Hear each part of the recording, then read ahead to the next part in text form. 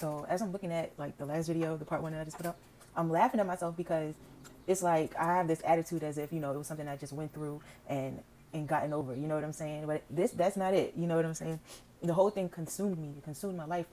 It consumed my thought. It consumed my thought process. It consumed what I was feeling and everything I was doing. You know what I'm saying? It was like something that I could not shake. It was something that I felt so deeply in my heart that, and I couldn't get it out. It was like a stain on my heart. You know what I'm saying? How I felt for this person, and the fact that I was downplaying it, it kind of makes me laugh. You know what I'm saying? Because it was such an integral part of what raised me, right? And I say raised me because it's like once I got on that spiritual journey, you get raised over again. You know what I'm saying? Like the Holy Spirit is in control at that time, but simultaneously I'm learning through that twin flame journey, right? I'm learning through that reflection of the self, you know, that person that is a literal reflection of the love that I need to have for myself, you know. And it's coming to that realization that that person is who they are. You know what I'm saying? The yearning is so painful because the self feels neglected, right? But the self doesn't feel neglected only by that person, right? Because you think it feels like, you know, you're neglected by that person, but the self is feeling neglected by the self. You know what I'm saying? Because the self hasn't shown the true love to the self. The self is consumed by the ego. The self is looking outside of itself for dissatisfaction. You know what I'm saying? So that twin flame journey illuminates that, right? That twin flame journey makes that love, that need for that love so intense that it consumes you, that so all you can focus on is how to fix it. You know what I'm saying? Is how to get some sort of relief, you know what I'm saying, from that feeling. That yearning to be loved is no joke, right? And then when you have a face to it, you're looking for that person. Well, I was looking for that person constantly. Wherever I was looking, hoping to run into her, hoping to hear from her.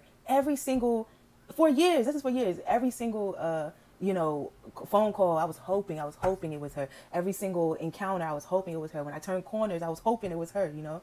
It was like agony, true agony, right? True agony. If somebody would have cut off my finger, it would have been less painful than that. You know what I'm saying? It hurt so bad, so bad.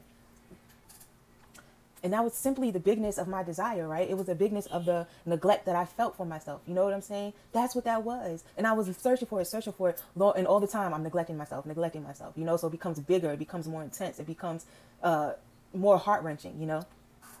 But another person's reply, another person's response is something that you cannot control. It's out of your control, right? No matter if they're a twin, no matter if they're a soulmate, no matter if they're your parent, you know, your mother and father, it doesn't matter. It doesn't matter who they are. We cannot control other people. You know what I'm saying? So what do you do when you can't control what you're yearning for, what you feel like you need, right? You give it to yourself. It forces you to turn to yourself. You know what I'm saying? And it forces you, as you turn to yourself, as you go through that pain, as you go through that agony, as you grieve, as you purge, right? You see yourself. You have to because there's no other option. You know what I'm saying? But to see yourself. And when I was going through the twin flame journey, not only was I getting heartbroken by her, but from everybody in my life. You know what I'm saying? It was, I think, one person who showed up and they were like, they congratulated me for moving forward in my life, for leaving the house and and moving across the country. One person, and she's the one that cares. You know what I'm saying? She's that one that cares. But everybody else, they didn't give a damn. You know what I'm saying? And they were showing themselves to me. And so all of that, as people kept falling me away, I was the only one left. It was me in spirit. You know what I'm saying? And that's when the feeling of loneliness kicked in, and it kicked in hard. But that loneliness, like I said in the other video, it turned to being alone. You know what I'm saying? And it turned to, as I was getting to learn myself, as I realized that I had no choice but to be there for myself, that loneliness turned into comfort. You know what I'm saying? Not comfort in the loneliness, but comfort in being alone, because I was my friend, right? My voices, how I spoke to myself started to change. How I treated myself started to change, and it started to change for the better. I was giving myself the things that I wanted another person to give me, right? And it wasn't just the twin flame, but it was everybody that I loved. I wanted them to love me back, but they couldn't love me back in the way that I loved them. You know what I'm saying? And it's not to say that they're bad or they're wrong or anything like that, but like, they are going through their own journey. You know what I'm saying? They are going through the journey of seeing themselves, so they can't love you back sometimes. You know what I'm saying? Especially if you give and give and give, and I give from a place where I don't want to see anybody hurt. You know what I'm saying? If I've been hurt, I don't want anybody to hurt like I've been hurt, and that's the place that I give from. But it's too much sometimes. It's giving too much for nothing in return. And that's how I was taught to, that's how I grew up giving. That's how I grew up living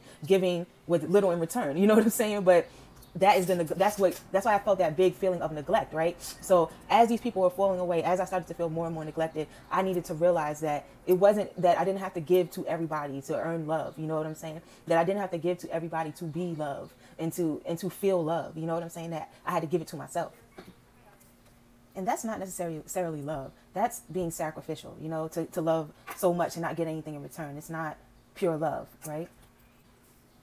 And that's because it's unbalanced. It's not sharing, right? It's not a sharing of love. It's a giving, a pouring out of yourself. And it tempts the ego to become narcissistic, right? So that's why I kept attracting those narcissistic relationships, because it was a temptation. It was, a temptation. It was like a magnet to people who wanted to take, right? If I was one that wanted to give, there were people who wanted to take, right? And that's what they did, right? Because that's what their ego was telling them to do. My ego had conditioned me to overgive, and their ego conditioned them to overtake, and that's why those relationships came together, and I got into so many narcissistic relationships, and not only relationships, but situations that caused me to give more than necessary and receive little in return, right? So everything in my life was a reflection of that. And if you've seen any of my other videos, it sounds slightly redundant, but that's because it is. You know what I'm saying? This is all a journey to self, right? Why are we here? What is this world? You know what I'm saying? We're on a giant circle in the middle of where? Nowhere. You know what I'm saying? We're here as a learning ground. This is a simulation. This is for the expansion of self. This is for us to reprogram and recognize the self. You know what I'm saying? That's why we're here. So everything that we're learning leads to greater expansion of the self, which is greater love for the self, and that love extends outwards, because that's what love does, right? So once we love the self, we extend our love outwards and share in love with others. You know what I'm saying? With other selves. You know what I'm saying? Actual selves, not the ego, right? We learn to see beyond the ego. We learn to live beyond the ego.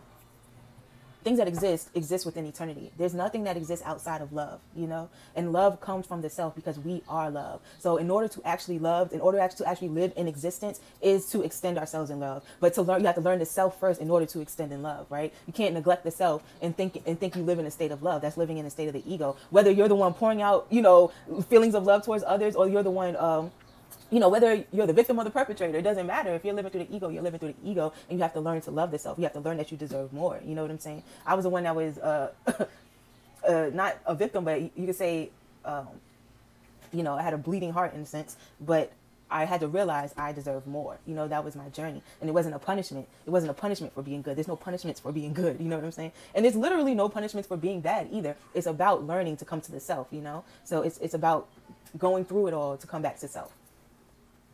And that's not to say to let go of the desire to be with somebody, right? It's to say when you get with somebody, you learn how to love them wholly, right? And not love them to get something, just to fulfill a hole inside of you or to get something in return. You guys are whole people coming together. So you share in that love. You share your love and you extend in love, because there's no holes in the other. You know what I'm saying? So your cup overflows when you come together with another person after you learn who you are. You know what I'm saying? All those things that are wanted in life become greater, become more expressive and more attainable, because you know who you are, right? So you can discern what is right for you.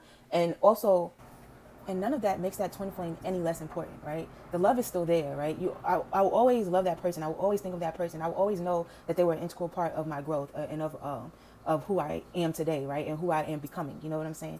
They're always going to be with you on your journey. But even though the journey is about the self, they are special, it's not only you seeing you, it's you seeing them too. And when you see them, you see perfection. You know what I'm saying? You don't see any flaws. You don't see what they're doing right or wrong. You know what I'm saying? It comes there. You see them so clearly. You know what I'm saying? And that whether you end up together or not, you know what I'm saying?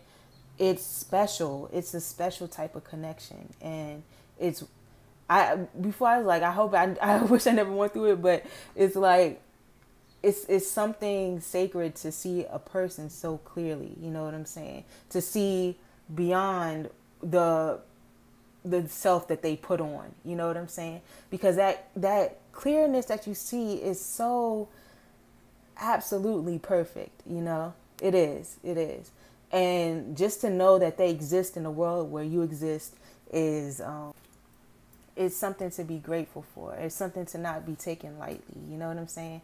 And as you go through the journey, and even though it's about the self, you don't take that lightly. You know the love that you have for this person. You understand how deep it is. You understand that it's not only about you, but it's about them too. You know what I'm saying? But you can't control them. You know what I'm saying? And just because you're not with them physically does not mean that you're not with them energetically. You know what I'm saying? Nothing can, that love is undying, and nothing can cut it off, you know? So for me, it's like a jewel that I carry with me, right? It's something special that I carry with me, you know? Not just the journey and what the journey did for me, but them, their soul is something special that I carry with me, you know? So the actual journey and actually what it did for myself, you know, and you know what it does to the stuff, it's easy to explain, but what it is, what it actually is, like the love that it actually is, it's not easy to put into words, you know. It's not easy to explain at all, you know what I'm saying? Because it's like the certainty, like the certainty of how you know and understand this person is so great, you know.